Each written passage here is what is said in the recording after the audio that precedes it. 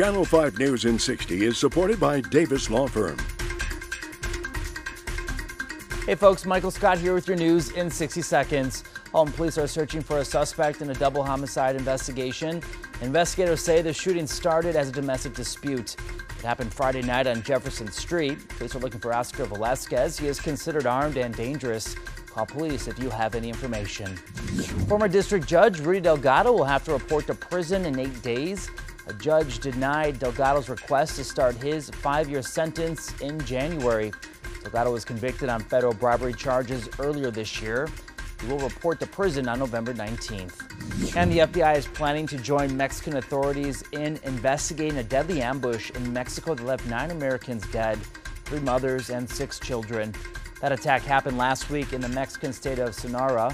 Mexican authorities detained 1 person in the attack, but it turns out that person was not involved. And your forecast for today, partly cloudy with highs in the 80s, but a strong cold front moves in tonight. That's your news in 60. Have a great Monday. Channel 5 News in 60 is supported by Davis Law Firm.